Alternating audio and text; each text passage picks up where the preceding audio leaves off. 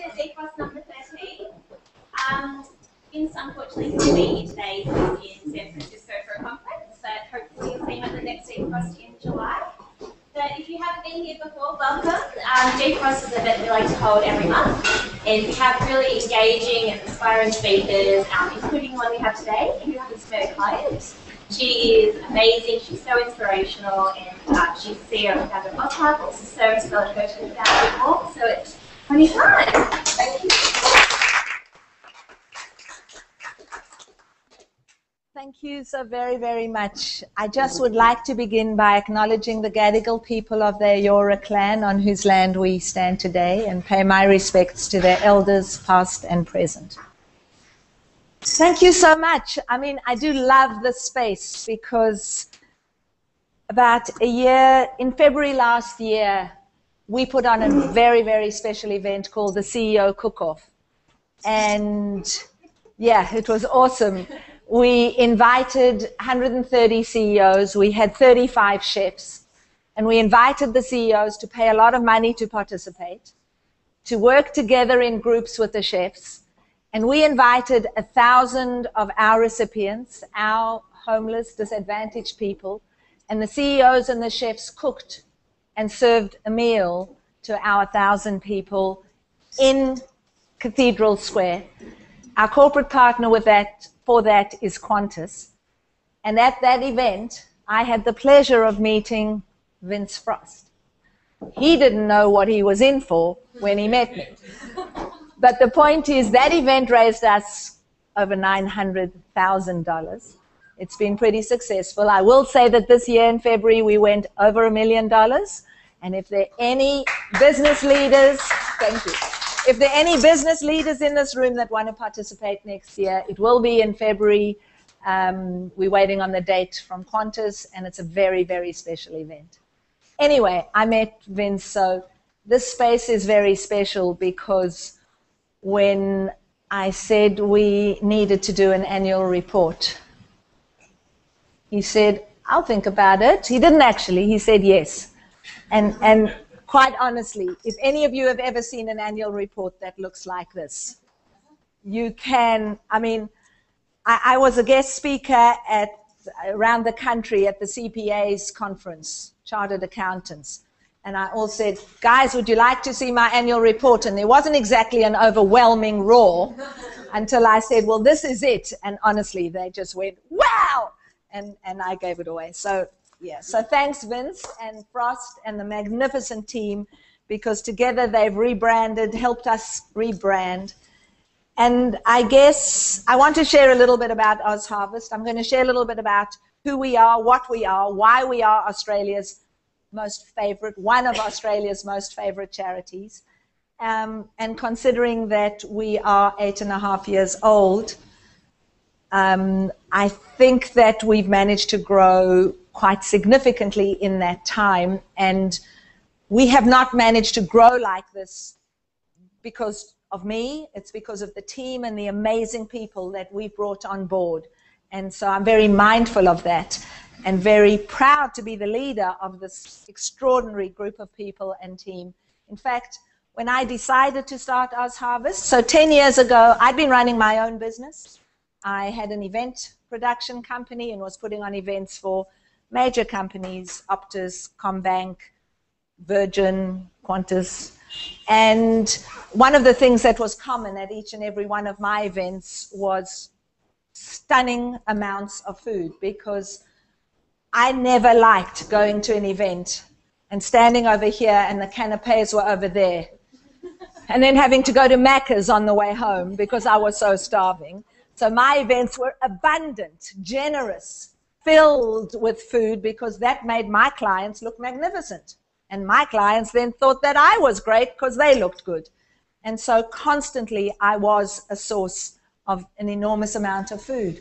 And every now and again when I could, I would take that food on my way home to the one shelter that I knew, which was the Matthew Talbot home, right behind the Porsche, the Ferrari, the Rover dealers. I don't know if you've ever been there, but it's quite a confronting place to go to late at night by yourself with a couple of trays of food, stepping over bodies, and that mass of humanity, men of all shapes, sizes, and ages, hanging around that place. So when I reached a point in my life that what I wanted to do was make a significant difference, when I realized that actually there had to be a reason other than putting on magnificent events for companies, that I had been put on this earth, I looked at what I knew and what I had done. I still don't know why I didn't go and volunteer at the Cancer Council, but I'm very grateful that I didn't. And I figured that what I know is food, and what I know is that there are people in need, and if I could connect those two, it could possibly be a good thing. And it seems like it has been. It took a year to set up Oz Harvest, and in November 2004, our first van left an office. It was white because I couldn't afford yellow, and it had written on it, Oz Harvest, rescuing food for the charities of Sydney. And in that month, we rescued the equivalent of 13,000 meals and delivered it to 6 different agencies. And I promise you, I pinched myself black and blue, because I had thought that this would take forever, and I didn't mind if it had taken forever, but there it was, happening and in the city. Last month, May 2013,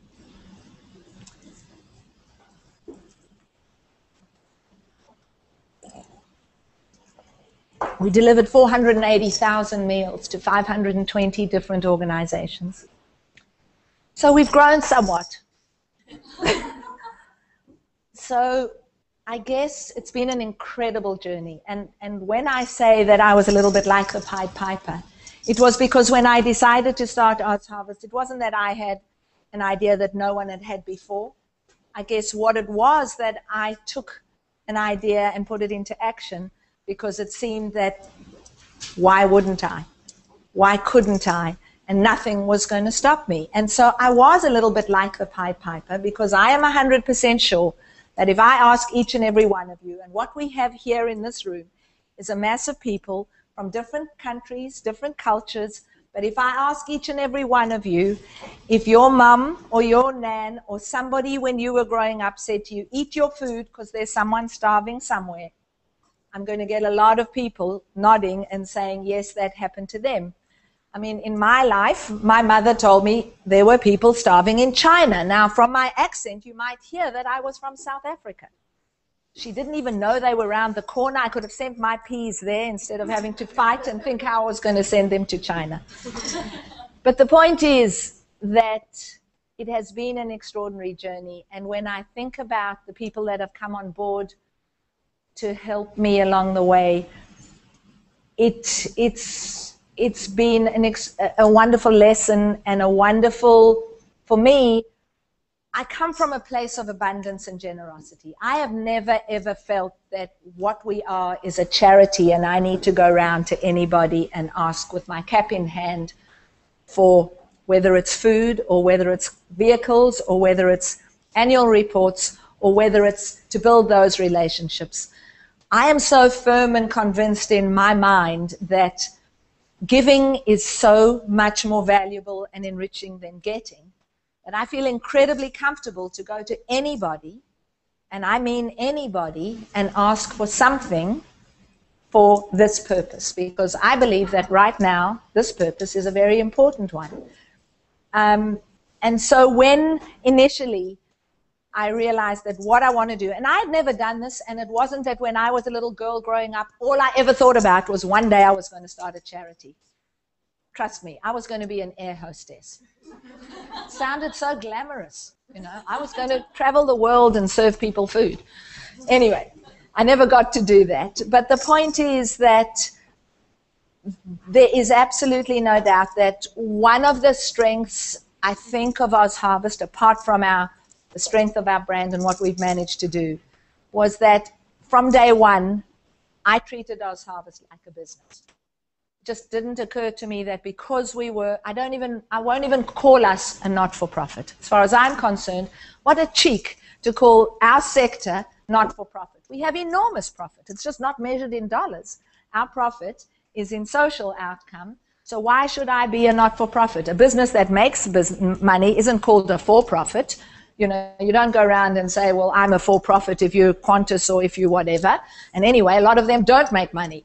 But the point is, I have a huge social outcome. So I say we're either a for-purpose or a for-impact, because that's how we measure ourselves.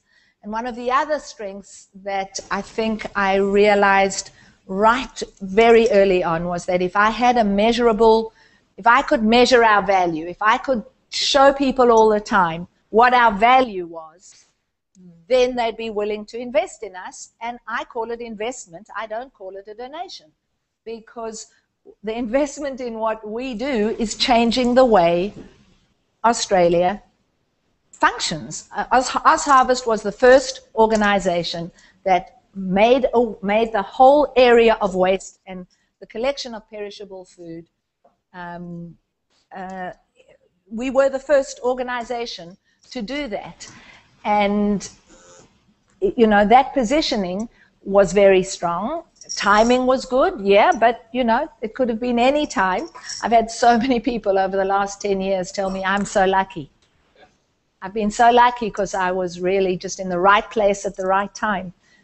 My answer generally to that is, I think I was really lucky that I was born to the parents I was born to. They were incredibly good, moral, kind people, and I didn't have a choice. That was luck. I was very lucky to be born in South Africa, white, during the apartheid era. You couldn't have planned that, but that was lucky. But I wasn't really lucky to start OzHarvest. It was a conscious decision to find a way to find and tap into what my purpose in life was. So when the first person opened a door and said, why don't you go and speak to the Macquarie Foundation to try and get some seed funding, because I knew that I needed money. And I walked into that meeting. It wasn't like I was trained to do this. What I had been trained to do was to sell dreams. I mean, I'd come to someone who wanted an event, and I'd tell them that I was going to produce an extraordinary event and for an extraordinary amount of money. And they'd say, so what is it going to look like? And I'd say, well, we have two choices. I can tell you what it's going to look like, or you can put on your event this week and pay me, and we'll do it again for the real thing. And they had to trust and believe me. So I guess when I walked into Macquarie and said what I was going to do was start a food rescue organization, and they said, that sounds like a brilliant idea, and how are you going to do it? And I said, well, I'd seen a model because I had heard about an organization. The universe transpires to bring you what you need when you're in the right place. When I was looking to set up OzHarvest, I heard about an organization in America that was doing something similar, and I called my sister who lives in America and said, every time I call this organization, they say to me, if you have food, leave your number. I said, you've got to find me the founder of this organization because I need to speak to them, because I need to see what they're doing. So I flew to her. She said, all right, come. She knows me. I flew to America, got off the plane at the airport. I said, so have you got a mobile number or somewhere I can call? She said, do you think we could go home first? I said, no, because I've got to find this person. Of course, that person was in Los Angeles. I met them, saw the model. So when I was sitting in front of Macquarie, I said, well, I've seen a model, so I know that it can work. It's been working there for 15 years. So that's what I'm going to base it on. So I didn't exactly have a business plan. I didn't exactly tell them that this and this and this. I spoke it through. And what I heard Julie White, the head of the foundation, say was, well, I think it's a great idea. And I heard her say yes. So I walked out of that meeting and said, yes, I've got Macquarie Bank. They're going to invest in us. And a day later, I got a phone call from Julie White. Who are you telling that I'm giving you money when I haven't even agreed to give you money? I said, yeah, but you are going to, aren't you? She said, yes, but I hadn't told you yet.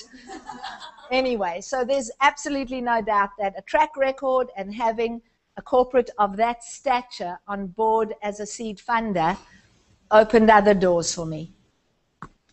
There's another thing that I know over the years I've been told, and I don't actually know why or how, but apparently passion is very, very compelling and compulsive, and people love people who are passionate.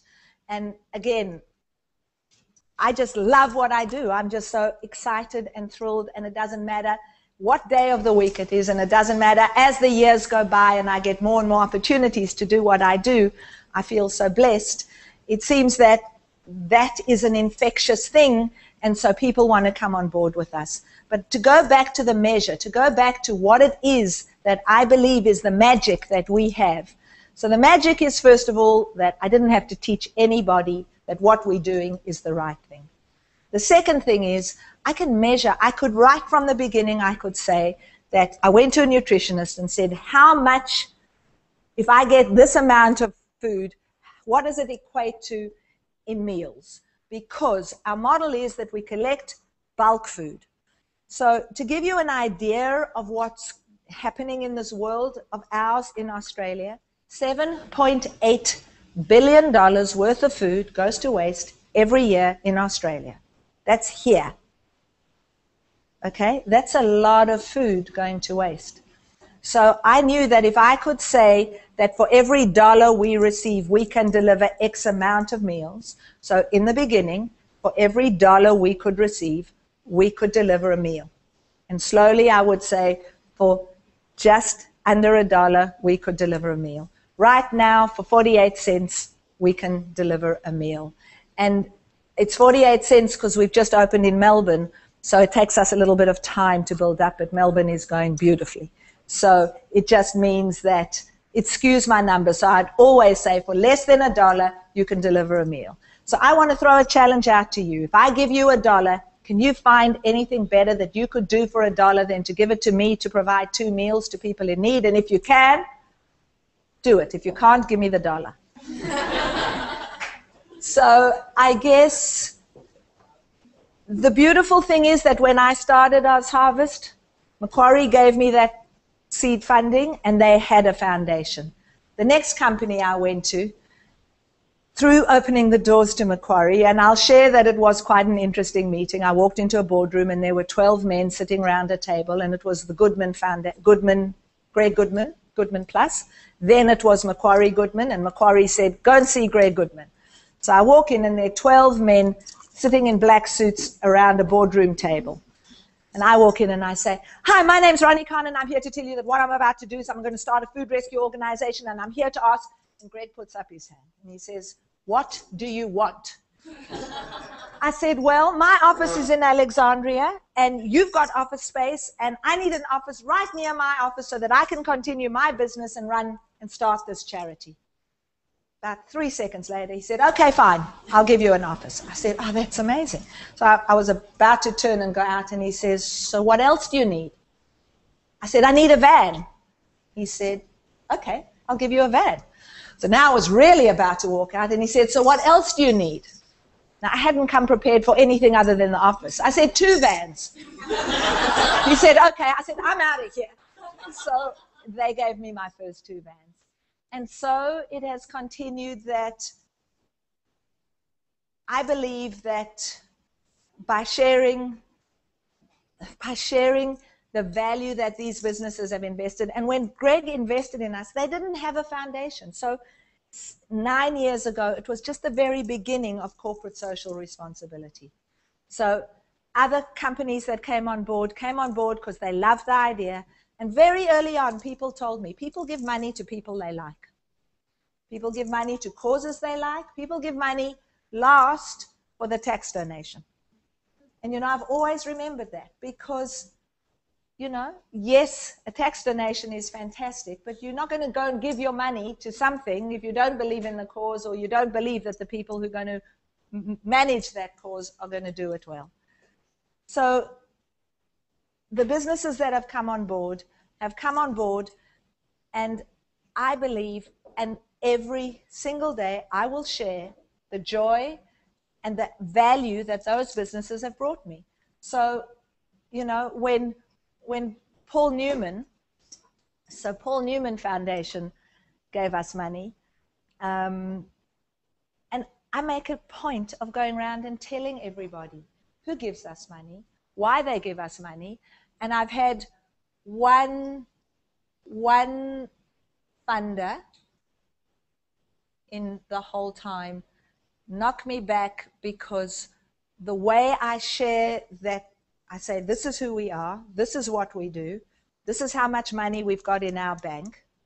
So to me, if you were going to invest in me, I'd want to know that I had a little bit of money in the bank to run my business, at least for the next 6 months or the least year. Most charities often go from hand to mouth. And when you go with a sob story and say, I need money because we need to do this, this, and this. I've had one funder knock me back who said, if you've got 6 months funding, I'm not going to give you money. And I turned around to him and I said, if that's the way you invest in social organizations, then we're not the right partner for you. I don't want your money, because would you prefer that I come back to you in 2 months' time and say, I've used up that money, please give me more again right now? Or would you rather that I was responsible about how we run our business? So we're very transparent, and there are very few organizations that can give the value proposition that for every dollar that you donate or invest in our business, we can supply at least 2 meals to disadvantaged Australians. I guess what was interesting along the way was early in 2005, after having started our business, a couple of chefs, a couple of food producers said, oh, look, I'm a little worried about giving you food. I don't know what's going to happen. It hasn't been done yet. Somebody's going to sue me. So we lobbied, and in 2005, we had the Civil Liabilities Amendment Act passed in New South Wales to allow good food to be given away for free to charities without any fear of liability to the food donor. In 2008, we had that law amended in the ACT, and in 2009, we had that law amended in Queensland and South Australia. So again, those are the things that have kind of changed the face of what happens to food waste here in Australia. And the whole notion of perishable food being a resource and not just waste has changed the way Australians look at waste. When I started OzHarvest, what I wanted to do was save food and feed people. It didn't occur to me until the first, second, and third month when I started seeing the amounts of food that we would collect as to the environmental impact of the food that we collect. I was just telling Christine over here that there's a business in Sydney that for 7 years I've tried to knock on their doors and get them to give us their surplus leftover fruit and veg. And for 7 years, they knocked me back. And actually, their CEO came to the CEO cook-off last year. And a week after, their business manager called and said, we'd like you to pilot collecting the surplus from our fruit and veg stores, from 3 of them. And we'll give it a go, and we'll let you know. They have 18 stores. We said, we'll give it a go for 3 for a month, or we'll pilot it for 2 months, and then we'll see. And after 3 weeks, they called and said, will you collect from all 18 stores? We said, sure, no problem whatsoever. And after 4 months, their business manager told me that we had saved their business $225,000 in food waste disposal. So on the one hand, we're saving businesses money. So I will share with you that I lied when I said I got knocked back. I went to that business. I mean, if you've just told me you've saved $225,000 in 4 months, what is a person like me supposed to do? So I go back to them with this brilliant pitch of giving their fruit and veg for a program to teach people how to eat healthy fruit and veg. And I didn't even ask for $225, I asked for $75, and they knocked me back. So we collect their food, but they're not my most favorite business partner. So that's on the one hand. On the other hand, every time we deliver food to agencies, we save them money, and they can then redistribute their funding to other programs. So the average medium-sized organization, and we deliver to organizations like the Salvos, Uniting Care, Wesley, and hundreds that you've never heard of, that have either youth at risk or single mums or domestic violence, or organizations that have the most minuscule extraordinary budgets to survive on, so that when we bring them food, it saves them money. So the average that we save a small organization is about $50,000 to $60,000 a year that they can then redirect, and the larger ones over $100,000. So I guess, you know, if you want to know personally what this journey has been like, it's clearly been the most rewarding thing I have ever done in my life. I feel extremely privileged and blessed to be doing what I do. When the United Nations chose that this year their campaign for the World Environment Day and for this year is Think, Eat, Save, which is a campaign to stop food waste globally. And they heard about us. We are the Australian partner of the United Nations. We will be holding an event in Martin Place on the 29th of July. So yesterday was World Environment Day, so there were, you know, people talking about it all day yesterday. But on the 29th of July, we haven't yet decided. We will be doing smaller events in the other cities. So we're in Melbourne, Adelaide, Brisbane. Where are we? Sydney, Newcastle.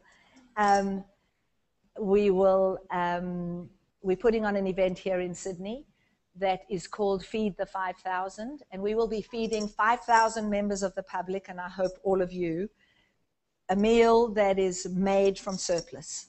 So we will be using surplus veg, wonky carrots and ugly onions and ugly potatoes, because we all have to learn and change our behavior and change our habits to eating fruit and veg that is not cosmetically perfect. And I'll tell you about how much food you all waste and we all waste. But so this meal will be prepared from fruit, veg, and food that is surplus. We will serve 5,000 veggie curries and rice.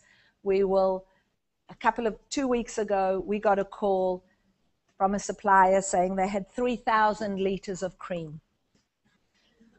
And we thought we could give everyone cholesterol, heart failure in our organizations and send them out plain cream, or we could do something with it.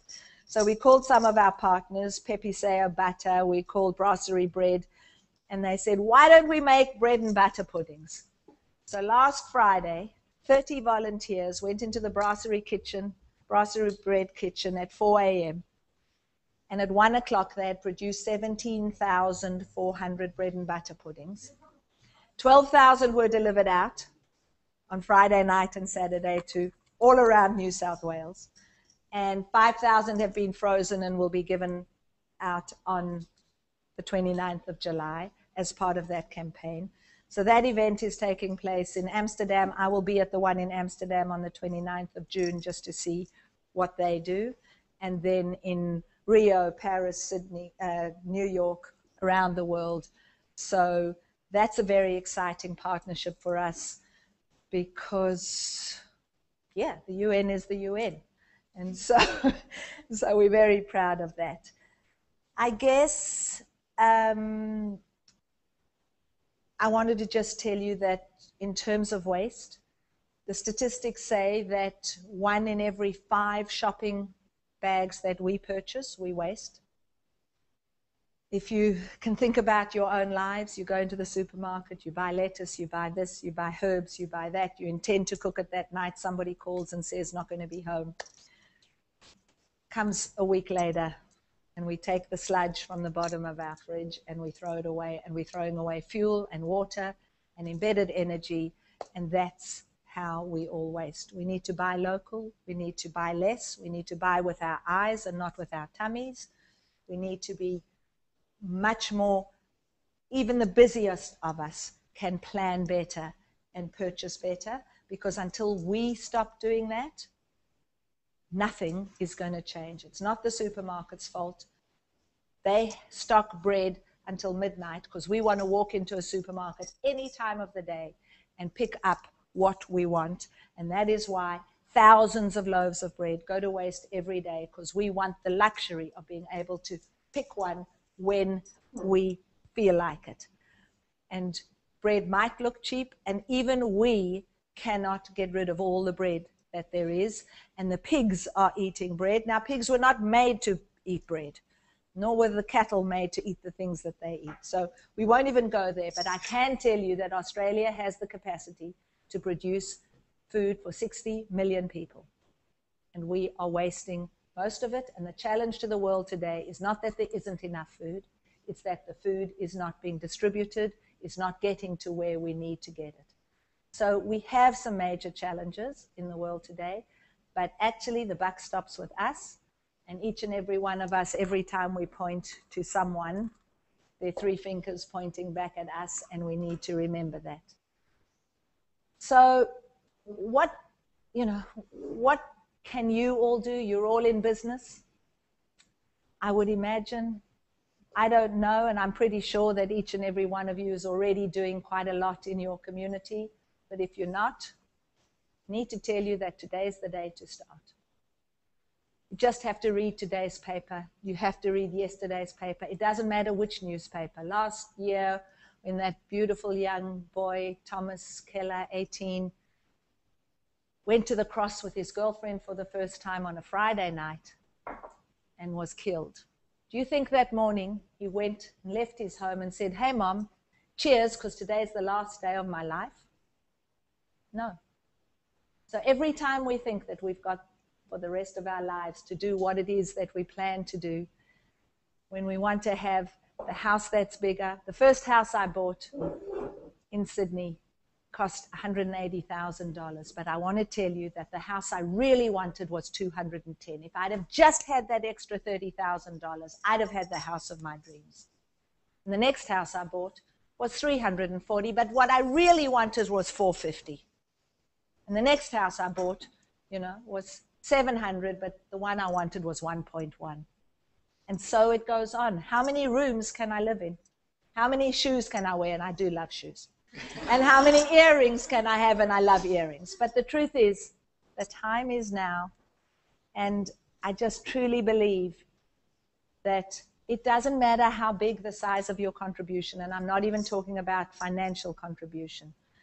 It's about tiny little acts of kindness that ripple out into the community and make a huge difference.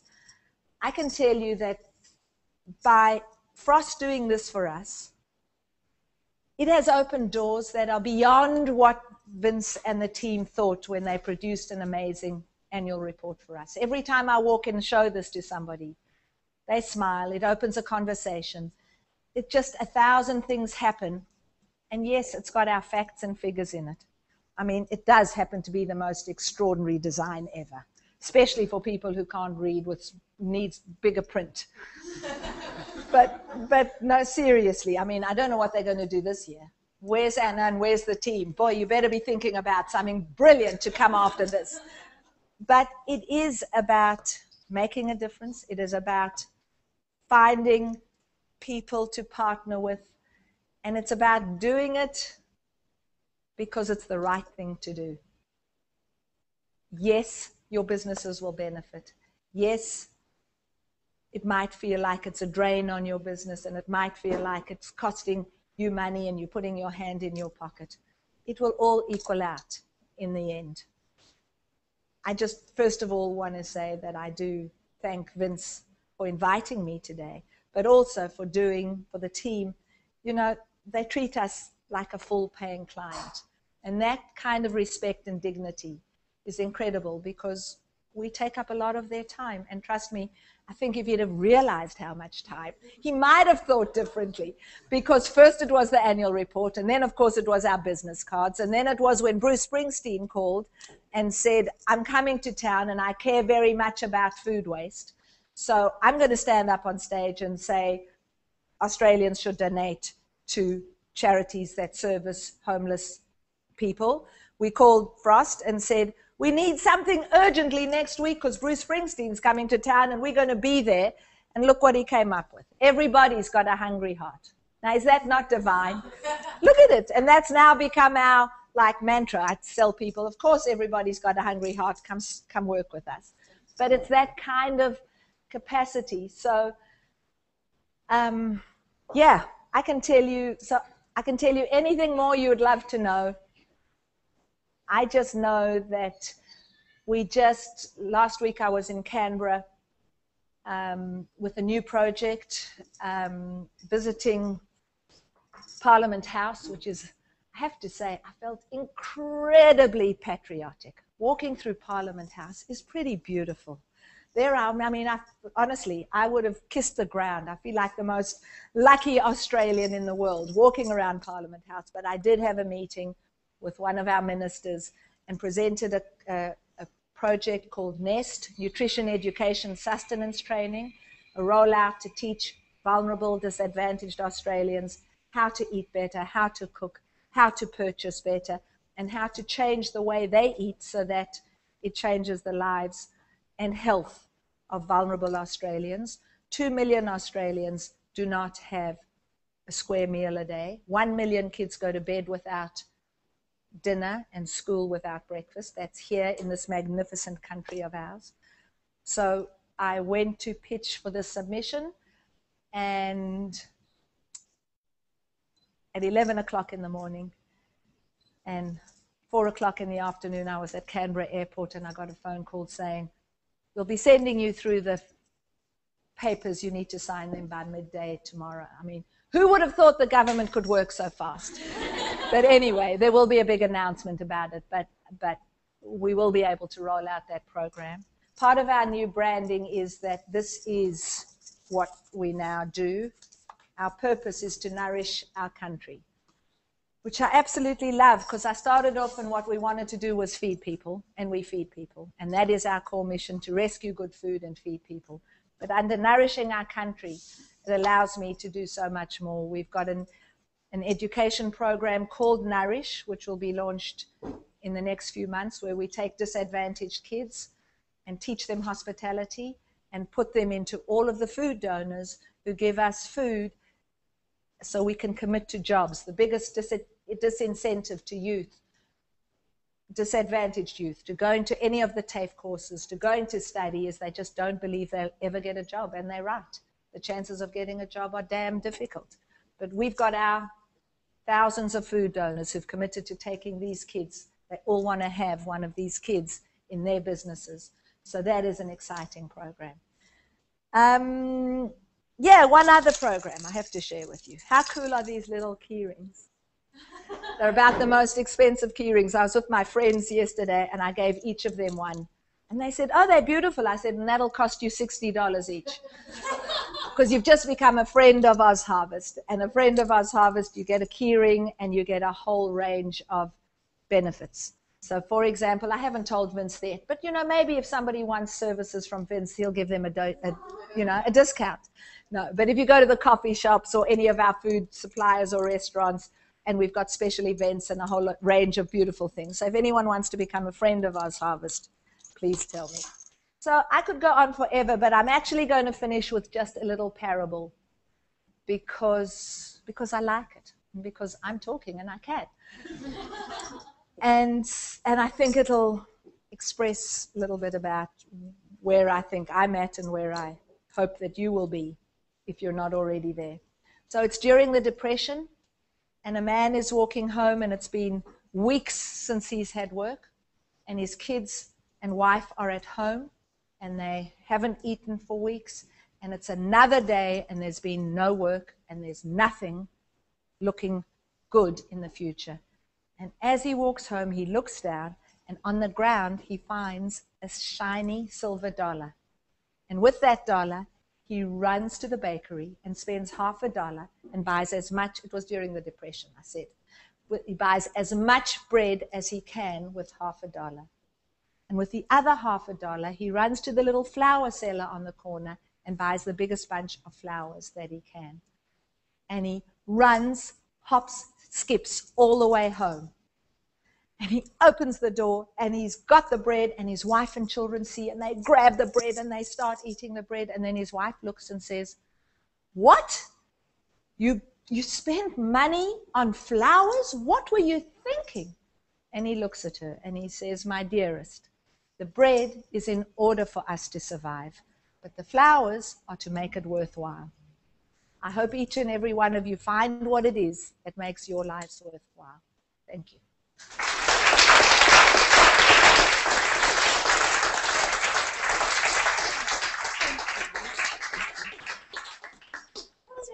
Thank you, Ronni. I love hearing your story. Hear it all day. Thank you. Anyone have any questions to ask Ronni at all? Yes. Ronni, I just want to know, when you're approaching organisations, if you ever find being kind of struggling with how accountable their brand would be with your brand? Absolutely. Or some of it just comes naturally and they just get it part of their seats out of their own. Look, I only really approach people who I think would get and understand our brand, because a partnership it doesn't matter if it's about a friendship or it's about a business partnership. It's about like people with like concepts, like values, and you actually have to like them, and you actually have to both benefit. So for me, I never would approach someone that either I didn't respect, didn't value, or didn't think that there was an alignment. And I think that's a really important thing. It's the same as the way we choose our friends, we choose our partners. And so absolutely, it's critical.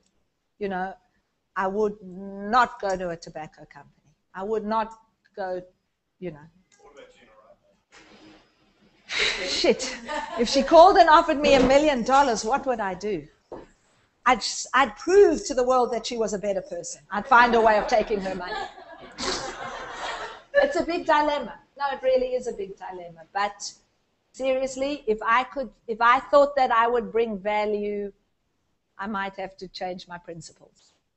But let's put it this way. Someone asked if I would meet Clive Palmer, and I said, no, I'm not interested.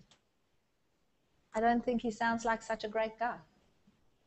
So I didn't want to spend time with him. So I probably have the same answer for Gina Reinhardt. But her money is attractive to an organization that needs money, so my board might kill me. But yeah. Any other questions, or have I shut you all up? Yeah. So is your board made up of your daughters, like Macquarie and deFrost? No, my board has only Macquarie. Part of their agreement, their funding agreement, was that they have a person on my board. I had the CEO of Linfox on my board because I thought that was wise. He's since stepped off the board because Linfox stopped giving us money, and I didn't see the purpose of having him on the board if he couldn't get Linfox to give me money. So they still provide the truck as well? No, they stopped this year. They provide a reason? Was it? Yeah, we didn't match we're a transport and logistics company, and they're a transport logistics company, but we didn't fit their criteria. What can you say? I said, thank you very much for the money you've given me. Thank you very much for the help you've given me. And we really appreciate that. You just buy trucks and all. So all of our trucks are purchased, but they're purchased with other people's money. For some reason, I thought Linfox Serviced all our vehicles. They gave us money and they serviced all our vehicles, but they've stopped doing that. So I did just have a big, long conversation with Toll. Don't know yet. But I will share with you that I did make Mercedes an offer that they couldn't refuse. I said I'd buy one if they gave me one free. And they did. And they do. So, yeah, they get nervous when I tell people that. They think everyone will go there. And I said, well, they should all try it. They'd sell more cars. Any other questions? How many ads in your plate at the moment? 20. So, yeah. So it's pretty exciting. 20 in Sydney or 20? No, 20 in total. So we have, I think, 11. I swear I get confused. Yeah, that was that was last year. It also says that we've delivered 14 million meals, but in the last 8 months we've delivered another 3, so we're 17.5 million meals. So we've got 3 vehicles in Brisbane, 3 in Adelaide, 2 in Newcastle, one in Melbourne, because we've just opened in Melbourne, and I think the rest in Sydney, however many that is, maybe 11 or 12. My adding's not very good. Yeah. So it's really interesting. The interesting thing is that so what we do, the answer is no. What we do is we don't warehouse anything, and we deliver direct from our people from the donors to the food recipient. So our vans leave empty every morning and come back empty every night. And we keep doing audits to check that the organizations that we give food to don't waste, because, I mean, there's not much point giving it to someone else to waste. And, you know, I'm sure that at some level there must be some, you know, a lot less than there would be. But at the moment, it seems to be, you know, as I say, from doing our checks, we're pretty satisfied that the food is being used. The agencies, when they get pre-cooked food, have to use it within 24 hours. Fresh, you know, fruit, vegetables, milk, yogurt, of course, lasts much younger. We can talk about use by dates. That's an interesting one. Did any of your grandmothers have a use by date? Did they know when they had to throw away milk? What a consumer trick that is. Yeah, we hope that it's going to happen here, but it's, you know, we're talking, but it's slow and it's... You said earlier that it's not their fault, but no, it is, absolutely. Of course they could, and of course, in a large part, it is their fault. I mean, they reject wiggly carrots because they don't sit well on a shelf. You know, I mean, the amount of fruit and veg that gets dumped. So we also do gleaning. So we work with farmers. So we've had farmers call us and say that they've got oranges on their trees that it's too expensive for them to take to market because, one, they're not getting a big enough price. Two, the supermarkets have refused them because they're too small or too wiggly or too whatever. So we send volunteers out to pick, and then we give away their fruit. So we pick up for free and deliver for free. Yeah. When you spoke of you organised the making of the bread puddings, yeah, that was a sort of special... Oh, absolutely. It was an unusual thing because we don't, our model is not to cook. We get huge amounts of corporate engagement. We have corporates often cooking for us. It's a beautiful, beautiful team building event that corporates come and cook in a kitchen, and then they have fun, and we take the food that they've cooked and give it away. But daily, our model is we collect food, and it might be, you know, full salmons from a MasterChef set, or it could be from Woolworths or Aldi, or from a boardroom, Allen's, any of the boardrooms in the city, where it's ready-made, and then it just goes straight to the agencies. Yeah. Do the recipients have an agreement of like whatever amount they get, or it's like every day they just get whatever is random? It's completely random. However, because now there is so much volume, when we commit that you will get food today for lunch, you'll get food today for lunch. We cannot tell you if it's going to be lasagna. We cannot tell you if it's going to be Wagyu beef, and it might be yogurt and an apple and a sandwich. One of our agencies, Newtown Mission, said his people used to eat white bread and jam and bangers and mash, and now they eat gourmet wraps and Thai barramundi.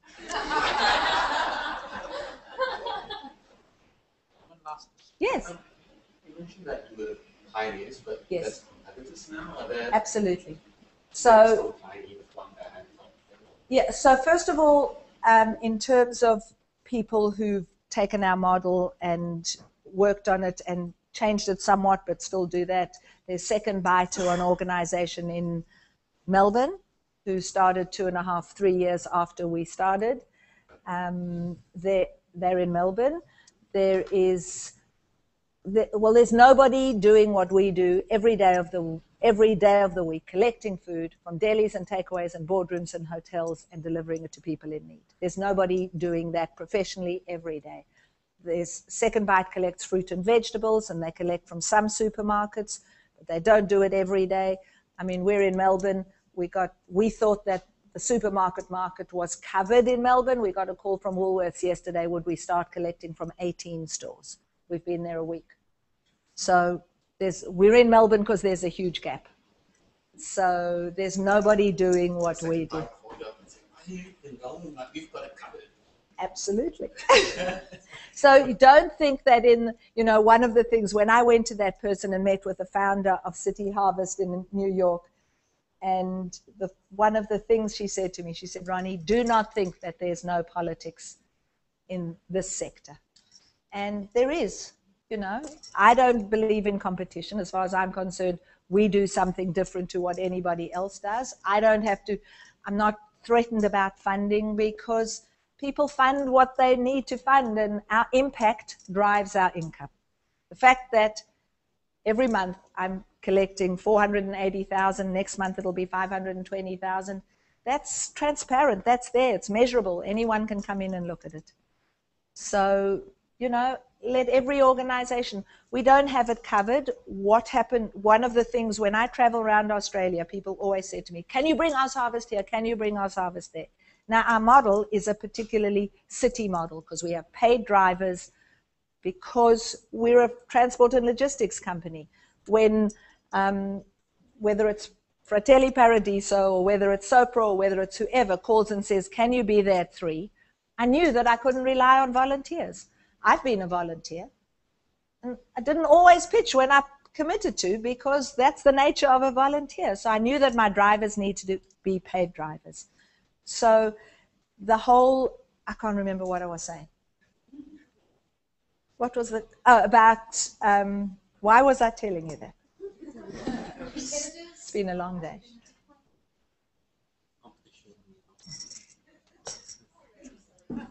Completely lost it. This has never happened to me before, but I just did lost it. Politics. Yeah. Absolutely. And so, it's absolutely prevalent. It's there. It's a little awkward for me because somebody before we walked in told me that he works with Second Bite, which I'm very happy for them that they have someone from Second Bite. But quite honestly, I don't think they're thrilled that we're in Melbourne. But quite honestly, they're not picking up the food that we're there to pick up, and good luck to them. Oh, what I was telling you was that because I went around Australia and people said, bring Oz Harvest here, and I knew that we couldn't, so we created this beautiful toolkit called of how to rescue food. So anyone in regional Australia, anyone in a small community, it's the 1, 2, 3 of rescuing food. And if you haven't looked at it, you should, because the way we launched it was we did a hoax viral. So I don't know, some of you might have heard of it. So it's called REAP, and it's brought by Oz Harvest, but it's called REAP, I guess REAP and Harvest. And the way we launched it was we got Matt Moran. Well, the history of that launch, very briefly, I'll tell you, was Pat Cash once did an ad that he hit a tennis ball off somebody's head, missed and hit them in the balls. And that ad went on, but within 3 days it was like 3 million hits. And then on the third day, you saw that Pat Cash was wearing Bonds. It was an ad for Bonds because he was wearing Bonds knickers when he did it. So when we were going to launch REAP, the film company that were producing a little video for us said, we've got a great idea. Why don't we get Matt Moran in a kitchen and let him do as if he's doing a food show, and then when he finishes plating up his plate in between the sets, they'll take the plate, throw it away, let Matt go absolutely feral, like Gordon Ramsay does, and then we'll cut it, we'll put that on YouTube, and hopefully it'll get a lot of noise, and then the rest of the video will be Matt saying, actually, we shouldn't waste food. REAP has just been launched. So we did that, and so you have Matt saying, what the fuck are you doing? I didn't just make that food, and he just goes mad. And we thought it would take 3 days, because that's what that other one did. And after 4 hours, we had Channel 9 camped outside our office because they said, I'm sure this has got to do with Oz Harvest. Matt couldn't get near or by IREA. The phones were jammed. And after 4 hours, it had already about 500,000 hits because Matt was on MasterChef, so it was perfect timing. We actually released the rest, and it actually got to the Huffington Post. I mean, it had the most extraordinary circulation, and that was about our toolkit, REAP, which anybody can look at, and it's supported by us and their communities now all over Australia who rescue food based on that toolkit and are part of that community. Yeah. Yeah.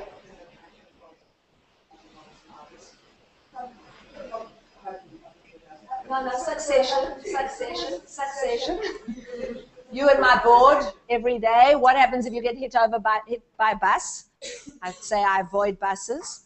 No, well, we have a GM, a magnificent GM. I've now got wonderful team and staff, and we're looking at how we, I won't be this role forever.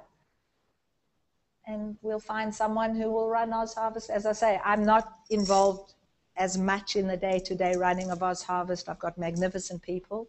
I am the face of the brand. I am the spokesperson for the brand. I am the fundraiser for the brand. But we're slowly developing that.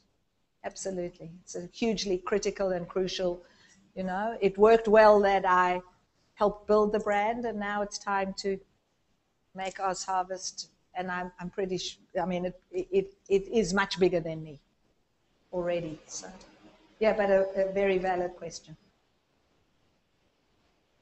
I don't know when I'll be ready to give the baby away, but I swear that I will. The longevity of the organisation. Oh, the longevity. Well, that's why we're building all these other programs. I mean, it's not about me. I believe I'll know when I'm no longer valuable, and I will.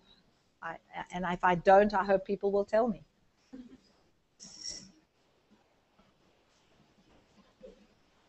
Awesome. I know you're a very busy lady, so thank you so much for coming to deFrost and inspiring us with your story and sharing some exciting projects for us. I'm sure I'll tell Vince when he gets back. Well, thank you for being our team leader and the person who fields all my calls and says, okay, next Wednesday.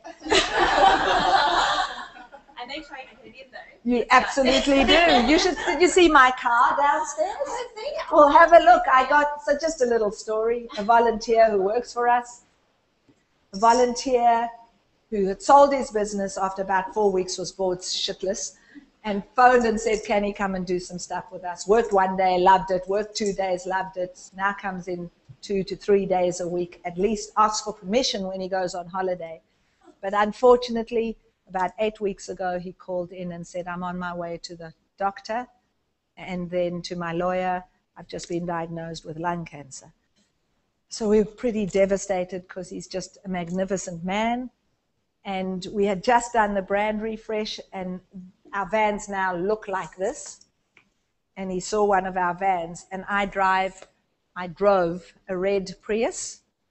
And about 2 hours after he'd seen that, he called me. He said, the CEO of Oz Harvest should be in a yellow Prius. Drive to Toyota now and go and buy yourself a yellow Prius. I said, well, that's ridiculous. Let's just paint mine. He said, no, go and buy a new Prius. And I want it logoed. And it's downstairs, the yellow Prius. And it does say on it, with love. He doesn't know yet because he's actually not very well at the moment. I only got it back yesterday, and it says, with love from Kev Wallace, on both sides of my car. Yeah. Thank you. No, I do enjoy all those phone calls. You're such a joy to do with every day, and your team's amazing. And thank you so much. It's a little small gift to say thank you. Thank you so much. No worries.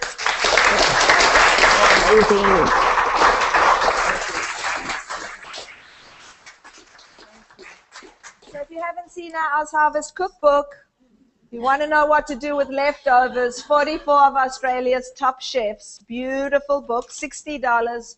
120 meals we can deliver every time you buy it. Corporate gift, beautiful. Have a look. Thank you so much, everyone, for coming to deFrost number 13. They're having our next one in July, which will be jewelry gifts from Penguin Books. So hope to see you all there. And